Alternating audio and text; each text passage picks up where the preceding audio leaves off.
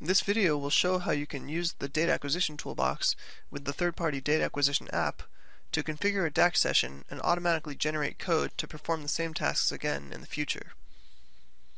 Data Acquisition Toolbox allows you to talk directly to data acquisition hardware and modules, and you can configure it actually from within MATLAB. Once you configured it, you can use MATLAB to do single shot or continuous acquisition and bring that data directly into the MATLAB environment and even analyze it live in some cases.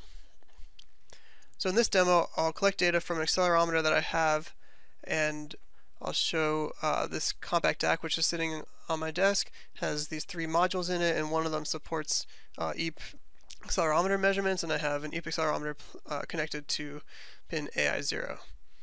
So I'll dive into MATLAB and show that demo. Now, before you start working with Data Acquisition Toolbox, you probably want to know what hardware is there available that you can connect to. There's a useful command called DAQ.get devices, and this will list all the hardware that's available on your computer. You'll notice that I have a few things here. I have the CompactDAQ chassis, which has 3 DAQ modules on it.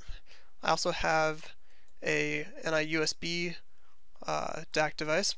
And then I have a number of audio devices which refer to the microphones and speakers of my computer, my monitor, my phone, my headset, and so on, that are all connected up to my computer.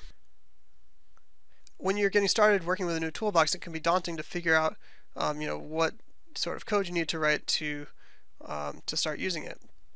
So this has been made much easier because someone has actually gone and created a UI for a lot of the functionality available in the Data Acquisition Toolbox. It's called the Data Acquisition Tool. This is not shipped with the toolbox, but it's available as a separate download. And so if I open up Add-on Explorer, I can search for Data Acquisition, and we see that this Data Acquisition app, so this is what I've downloaded and installed into MATLAB, and I can launch it from here. Now I'll select the NI-9234 module, which is only an analog input subsystem, and I have an accelerometer plugged into it in analog input 0. After doing that, I can create a session to connect to it.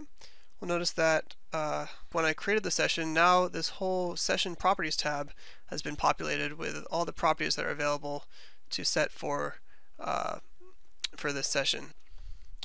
I would like to change this from a 1 second of data acquisition to 5 seconds, and from about 1.6 kilohertz sample rate to about 4 kilohertz. You notice that it actually automatically changed it to a value that's supported by the hardware because it doesn't support every possible value. There's also channel properties, and so for this analog input channel, I might want to set some properties there.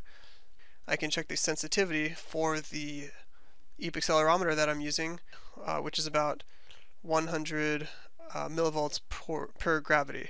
So that's a useful quantity that allows me to get data back in real-world units.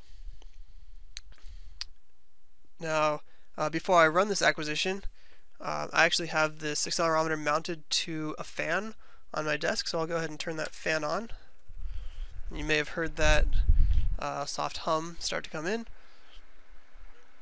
And so if I run this session for 5 seconds, we'll see what the vibration of that fan actually looks like. So now we see some really interesting oscillations, some peaks that look to be fairly regular, and all this shows up in the plot here.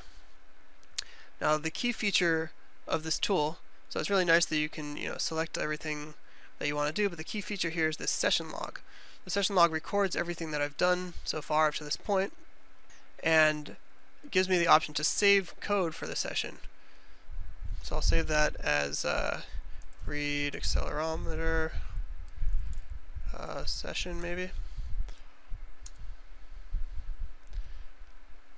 And all this code was generated automatically for me, and it goes through the exact set of steps that I went through using the app. But now I can see the lines of code that are used to do that. So we can see there's a create session command, add an analog input channel, several properties that I've configured for the session and the channel, and the part where I actually ran the acquisition in foreground and created a plot of it. So if I close this window, I can run it again from the script itself. And 5 seconds later, we get the nice plot of the vibration of my fan, which I can of course zoom into and begin to explore these interesting dynamics of the vibration. All right. I can also of course modify this, so say if we remember that the sample rate was set to something not exactly 4 kilohertz, I can store that value in a variable fs, and now I've written my own custom function called plot fft, which does some simple FFT, creates a simple single-sided FFT plot. And now we're really getting into analysis. I can see there's a peak at 120 hertz here, and there's some harmonics about every 30 hertz above and below that. So we get some interesting view into what that data looks like.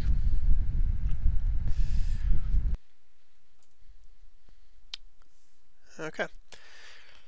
So what we saw there was that we were able to use an app that was available through the Add-on Explorer as a separate download, and use that to figure out all the ways to communicate with our data acquisition hardware.